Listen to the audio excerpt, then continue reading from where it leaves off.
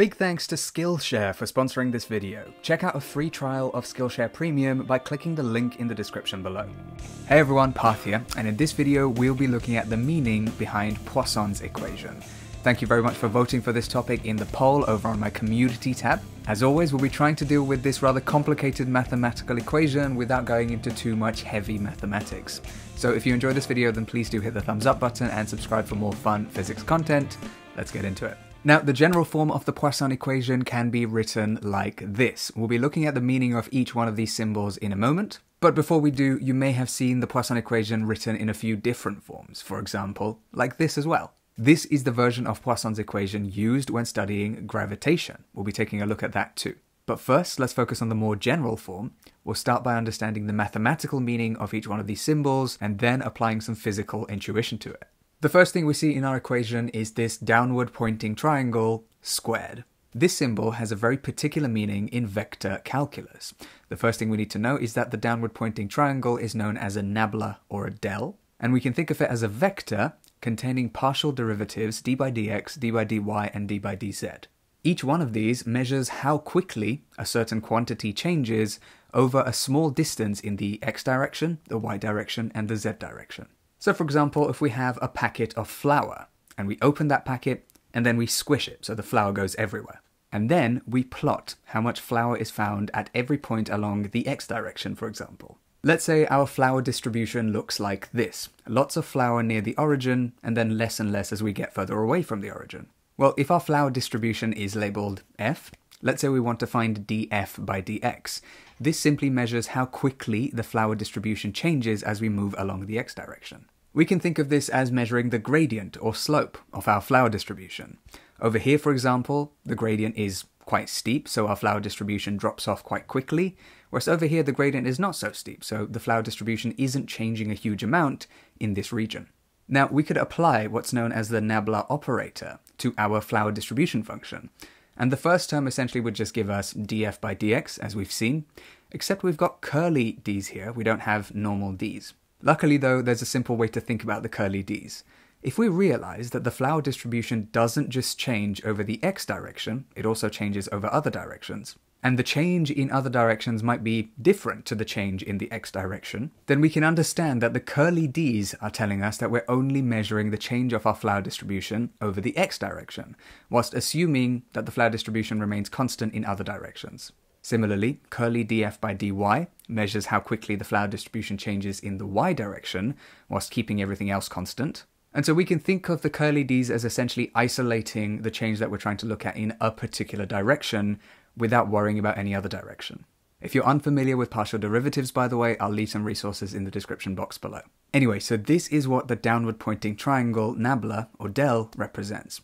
As always, we've just sort of scratched the surface. There's obviously a lot more to it than that, but for the purposes of this video, we've covered what we need to know. The thing is though, Poisson's equation actually has del squared, rather than just del. Now, if we're thinking of squaring a vector, how does that work? Well, del squared is simply a notation that is actually used to represent del dot del. That's the dot product between two del vectors. For those of you familiar with gradient, divergence, and curl, what we're actually looking at here is the divergence of the gradient of some quantity. But that's not what's important here. What is important is that the dot product, or the scalar product between two vectors, is given by multiplying the corresponding components of those two vectors and then adding up all these little products. And we do a similar thing when finding the dot product between these two del vectors, except we don't multiply together the components. What we're technically doing is applying a partial derivative on a partial derivative in all three cases. And then we add them together the same way we would for a normal vector. Again, for those of you familiar with calculus, we can write these as the second derivative in x, y, and z of the function f, whatever f may be. And on the other side of our Poisson equation, we have some other function. We haven't really specified what this function is, but all we're saying is that in this particular case, the function f has to be such that the second derivatives, as we've seen on the left-hand side, have to all add up to give us this other random function, phi. Now, before we go any further, I'd like to thank this video's sponsor, Skillshare. Skillshare is an online learning community where you can find a large number of inspiring classes focusing on topics such as productivity and lifestyle, to building a business, to learning creative skills. Many of you may know that one of my hobbies is creating music. Check out my music channel linked below. And I've taken some classes on Skillshare that have taught me some really cool skills. For example, I took a class called Audio Mixing on the Go, Professional Sound Without the Studio by King Arthur, which gave me lots of tips for improving my mixes without lots of fancy equipment, and that's the key here. Skillshare has a large number of classes to choose from, and it's all about learning, so there are no adverts. And Skillshare costs less than $10 a month with an annual subscription, but the first 1,000 of you to click the first link in the description box below will get a free trial of Skillshare Premium. Please do go check it out, and big thanks to Skillshare once again for sponsoring this video.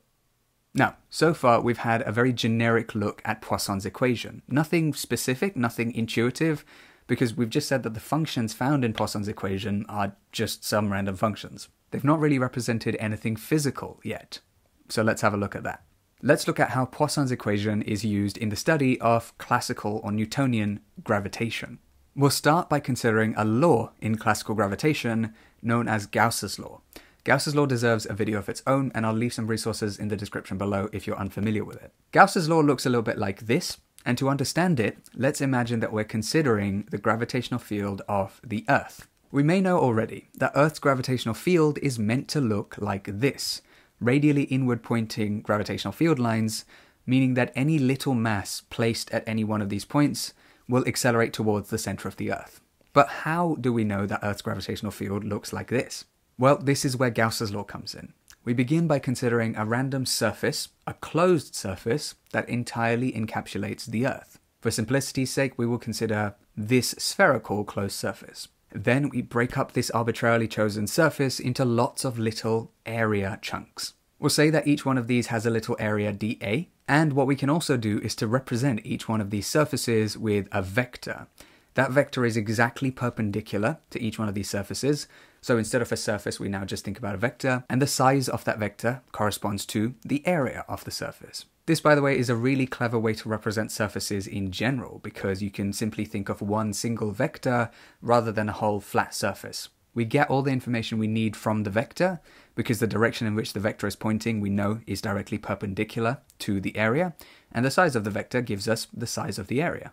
And so this is how we mathematically encode something about those little area surfaces into our working. Next, we see that Gauss's law tells us that we want to find the dot product between the gravitational field at every single point in space, which is exactly what we're trying to find here, and the little area vectors dA. The dot product, by the way, is a measure of how well two vectors align with each other. So if they're both pointing in the same direction, then the value of the dot product is as large as it can be, and if they're both exactly perpendicular to each other, then the value is 0. And in this case then, we're simply measuring how well the gravitational field line aligns with our little area vector, or another way to think about it is how much of our gravitational field lines pass through those little area elements. So we find the dot product, g.dA, for each one of these little area elements, and then we add up all the contributions to find what's going on over our entire closed surface. And that's exactly what the integral sign is about. It's telling us to add up all of those little contributions. And the sum over the entire closed surface must be equal to minus 4 pi gm, where g is the universal gravitational constant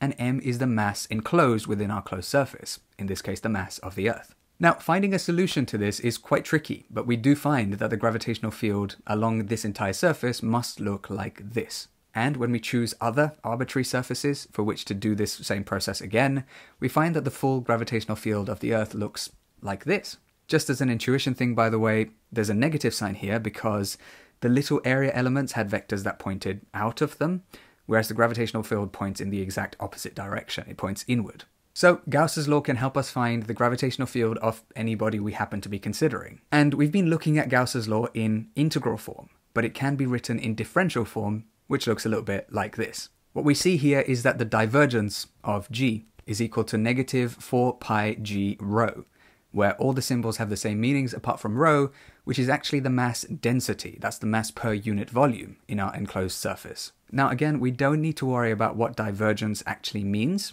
but we can see that this equation that we've got looks pretty similar to Poisson's equation from earlier. We've got some function on the right-hand side, minus 4 pi g rho, and the only difference is that we've got the divergence of some vector quantity rather than del squared of some scalar function.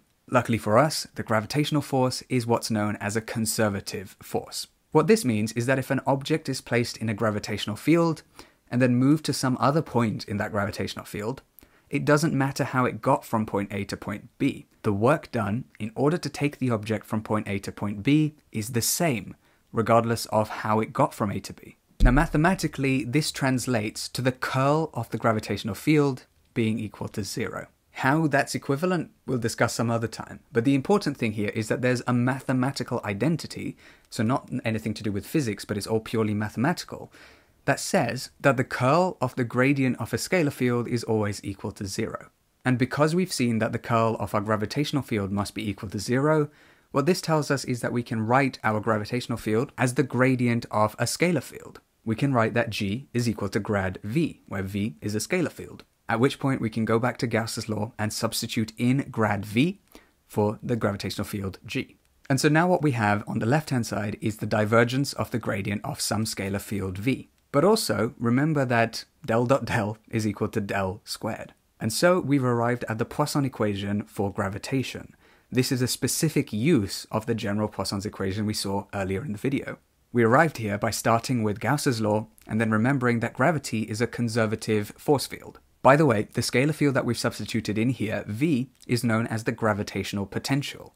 Many of you may have heard of this, and it's quite similar to a gravitational potential energy, but it's not quite the same thing. What exactly the differences are between those two, well, I'll leave that for you to dig into. At this point, I'm going to finish up because this is a long-ass explanation already. Thank you so much for watching. If you enjoyed it, please do hit the thumbs up button, subscribe for more fun physics content, and hit that bell button to be notified when I upload. Check out my Patreon page if you'd like to support me on there, and thank you so much to Skillshare for sponsoring this video. Once again, check out the first link in the description box below for a free trial of Skillshare Premium. I really appreciate all your support as always. Thank you so much for watching, and I'll see you very soon.